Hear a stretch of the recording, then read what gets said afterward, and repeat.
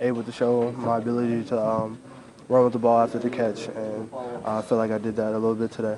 Is it something that you're a big guy for receivers? Is that something you think you can kind of utilize there, the yak stuff? I feel like that's a big part of my game, Yeah. so I do. Is that like an area where you kind of stood out at Texas? Yeah, that was kind of like main point of my game at Texas was yak, turning small plays into bigger plays. Lil'Jordan, I know you've probably been kind of waiting for one of those breakout plays in camp to come. Tonight's touchdown, how much of a breakout play do you feel like that was for you?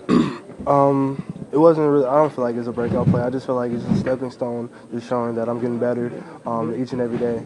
So I just feel like, I'm just getting better. What did your teammates have to say about that stiff arm to get into the end zone? Just said, good job. I got, like I said, I got a lot more to do, so I just got to work on that.